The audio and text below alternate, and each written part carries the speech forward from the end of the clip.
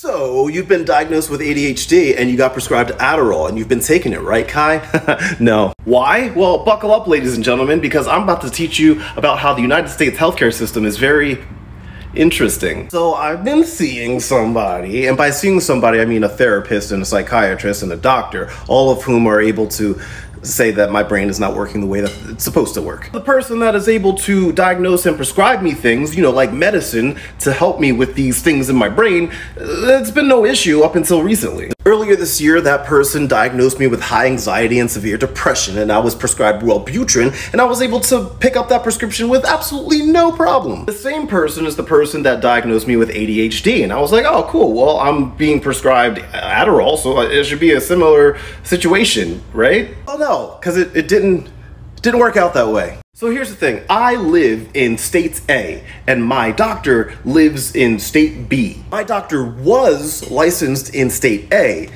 but they're no longer licensed in state A, which means that they are not able to legally give me the prescription that I need anymore, because their license literally expired the moment that they diagnosed me. Yay. No, like seriously, I was 1 day late.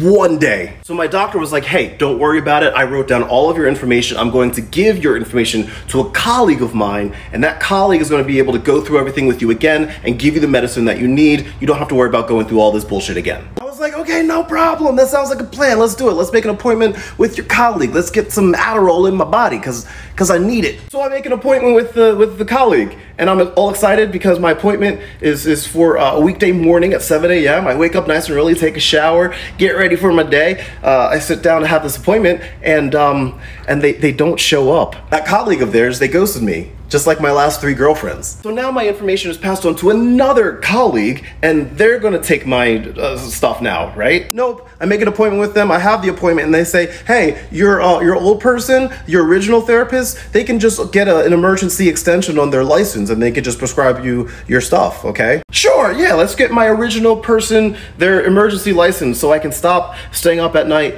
crying about how I'm gonna survive life. That was a couple weeks ago, and I have yet to be able to get back in contact with my original person, my original prescriber. So here I am, officially diagnosed legally with ADHD and no nothing to help it, because the thing that I'm supposed to be taking I can't get legally right now because the person can't prescribe it legally to me. So yay. Shit.